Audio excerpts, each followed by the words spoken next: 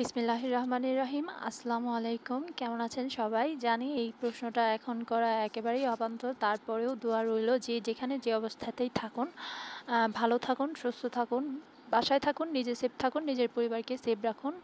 তো আজকে আমি আমার ব্লগটা সকাল থেকেই শুরু করছি। আসলে এই ব্লগটা আমার কয়েকদিনের মেলানো করা। তো এটা শবে বরাতের পরের দিন মা গরুর মাংস দিয়ে বুটের তরকারি করেছিল, তো সেটা দিয়ে রুটি দিয়ে নাস্তা করছি। আশা করছি আমার পুরো ভিডিওটি সবাই দেখবেন এবং ভিডিওটি ভালো লাগলে লাইক কমেন্ট করে বন্ধুদের সাথে শেয়ার করতে ভুলবেন না। আর যদি পুরো ভিডিওটা নাও দেখেন, কমপক্ষে 3 মিনিট ভিডিওটা দেখুন, কারণ খুবই কষ্টের সাথে আপনাদের জানাতে হচ্ছে যে আমার ওয়াচ টাইমগুলো প্রতিনিয়ত কমছে। এর কারণটা আমি সঠিকভাবে জানি না। অনেক আপুরা ভাইয়ারা কমেন্টস করেছে যে আপনি প্রতিদিন ভিডিও দেন না, বা আপনার ভিডিও সবাই 3 মিনিট দেখে না, তো সেজন্য হয়তো কমতেছে। তো প্লিজ যারা আমার ভিডিও দেখেন কমপক্ষে 3 মিনিট দেখে তারপর কমেন্টস করবেন। আমরা সবাই জানি যারা আমরা নতুন তাদের কাছে আমাদের ওয়াচ টাইমটা কতটুকু মূল্যবান। তো এটা হচ্ছে দুপুরের রান্নাবাড়া। দুপুরে মা আলু দিয়ে ভুনা খিচুড়ি করেছিল।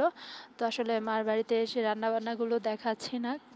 আমি যেটুক সময় রান্নাবান্না দেখাবো সেটুক সময় আপনাদের ব্লগ দেখে পার করি, কারণ শ্বশুরবাড়িতে গেলে তেমন একটা সময় পাই না। আর এখানে ডিম ভুনা করেছিল। এটা হচ্ছে আমার শবে বরাতের দিনের ব্লগ, মানে দুপুরের ব্লগ। আর রান্না করেছিল আলু দিয়ে গরুর মাংস। তো আমাকে নিয়ে মার বাসায় মানুষ মাত্র 3 জন, আমার মা, আমি আর আমার ভাইয়ের বউ। তো সেই জন্য অল্প অল্প রান্না করলে আমাদের কিন্তু হয়ে যায়।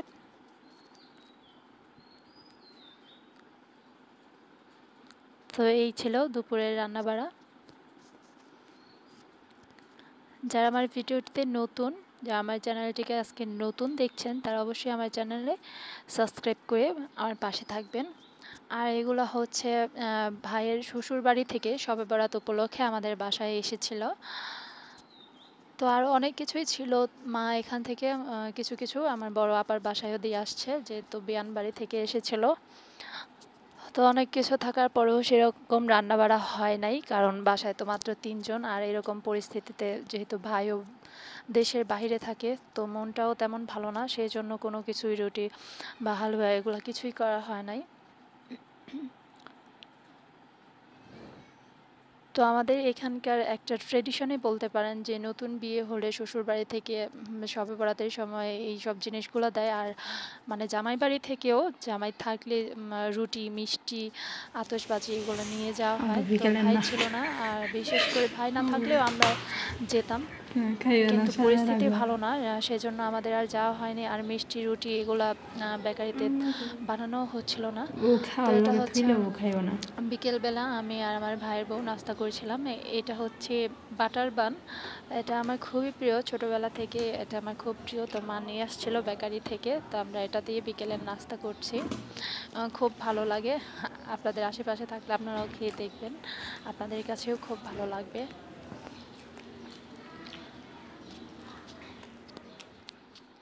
আর এই যে যেহেতু মা রোজা রেখেছিল, তো আমরা আলু চপ, পেঁয়াজু, বেগুনে এগুলো বানাচ্ছিলাম।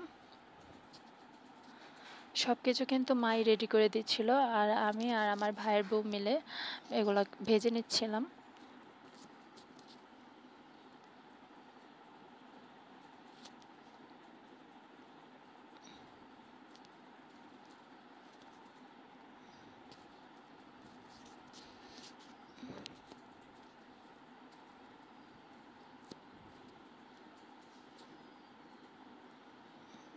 আমি আলুর চপগুলো ভালো করে উল্টে পাল্টে ভেজে নিচ্ছি।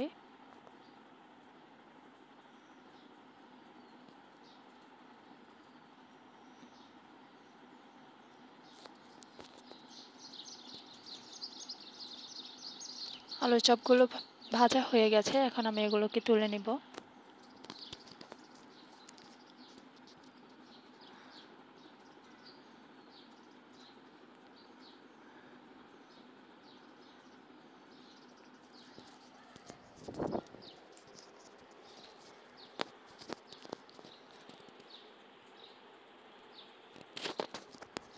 তো এভাবেই বেগুনিগুলো ভেজে নিচ্ছি।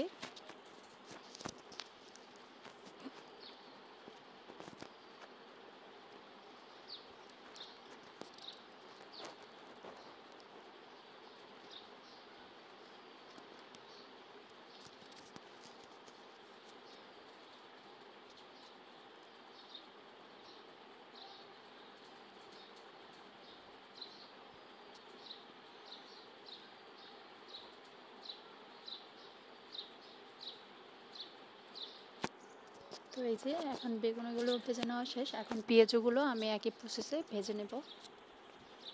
আমি হাতের সাহায্যে এরকম শেপ দিয়ে দিচ্ছি। তো এভাবে একে একে আমি সবগুলো পেঁয়াজও ভেজে নেব।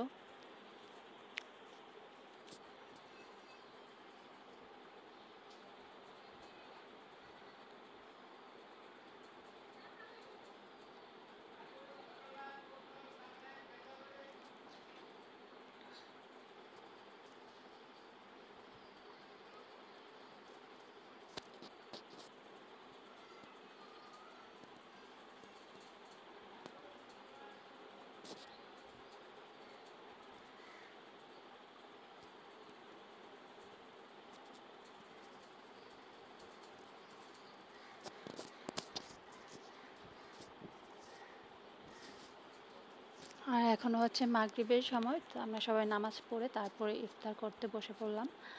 তো আমার ভাইয়ের বউ মুড়ি মাখাচ্ছে, তো আমরা এখন সবাই মুড়ি খাবো।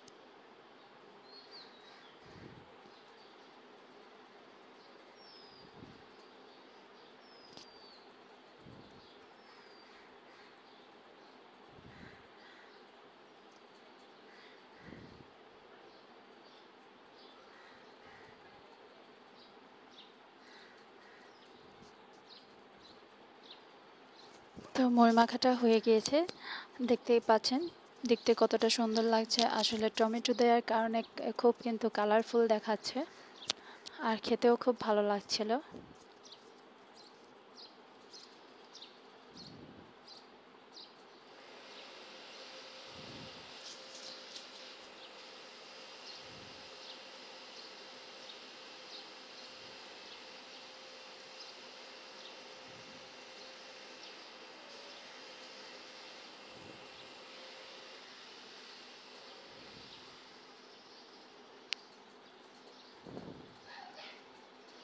আর এই যে এখন রাতের বেলা, এটা হচ্ছে শবে বরাতের দিনে রাতের বেলা।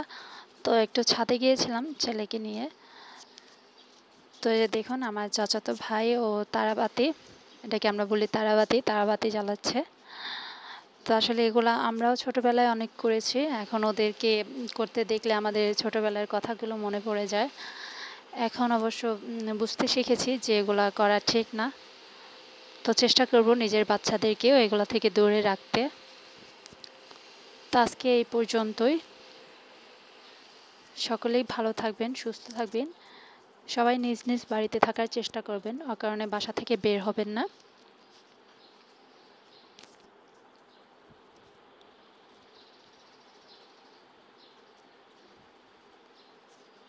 আজকে তাহলে আমি এখান থেকেই বিদায় নিচ্ছি। দেখা হবে অন্য কোনো দিন, অন্য কোনো আরেকটা ভিডিও নিয়ে। এই পর্যন্ত সকলেই ভালো থাকবেন।